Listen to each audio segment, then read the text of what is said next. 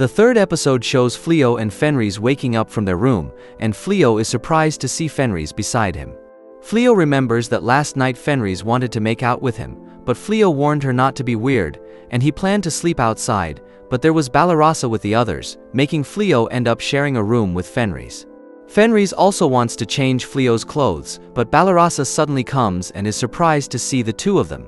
After that, Balarasa is seen practicing fighting a wild boar, but Balarasa is not ready to fight it. Then Blossom tries to attack but does not hit the wild boar. Meanwhile, Bilary and Bellano don't help enough in the battle, which makes it difficult for Fleo to train them.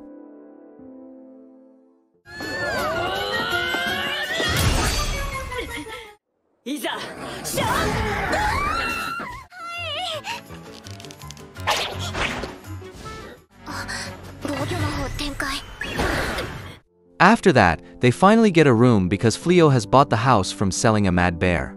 Fenris has also prepared food, but it turns out it is all raw meat, which makes Fleo and the others unable to eat it, so Fleo and Balarasa re-prepare their food.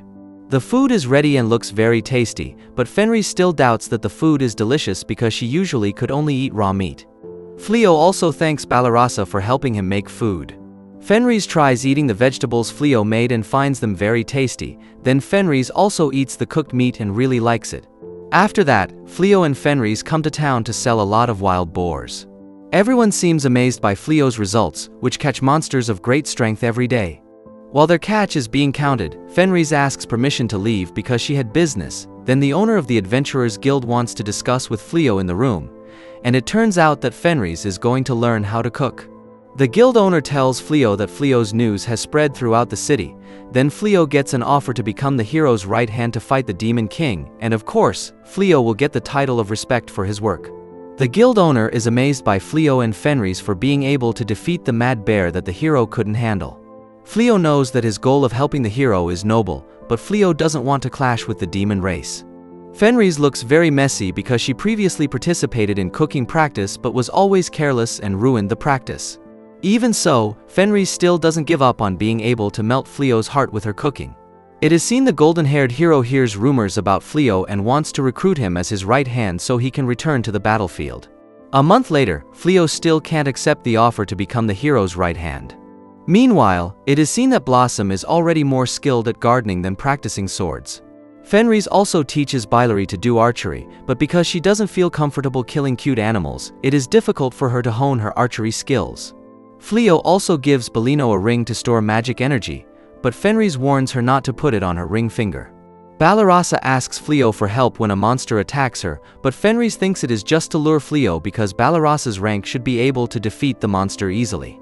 After that, they eat together with food made by Fenris, and they are surprised to taste how delicious Fenris' cooking is.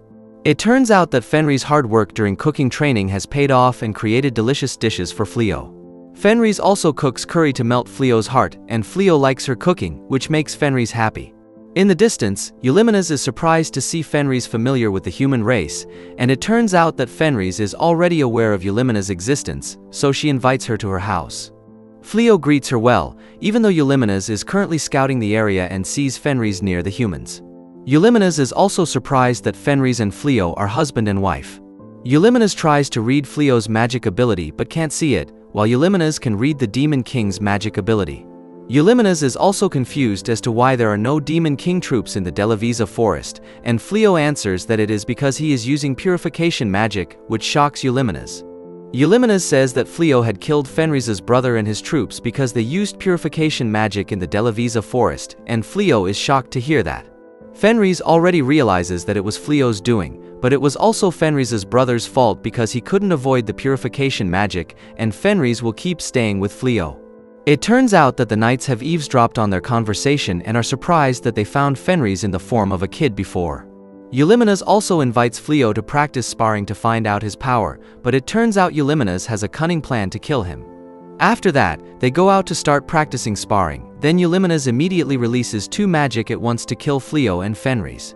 Fleo manages to neutralize the magic and bind Eulimenes, but then he threatens to kill her because Eulimenes has targeted Fenris.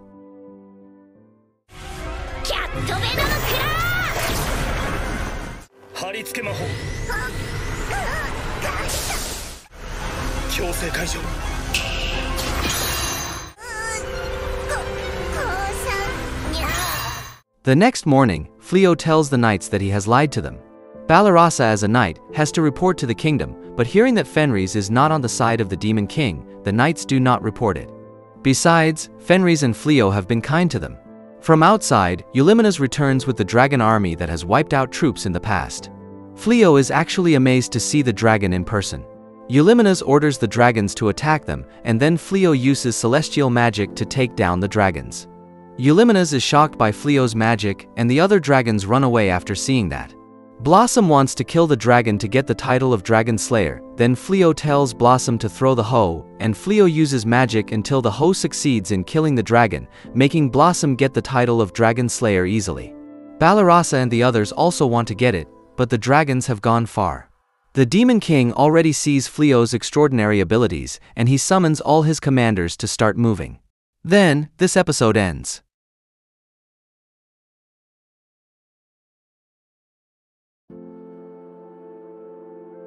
Is it interesting enough about this episode?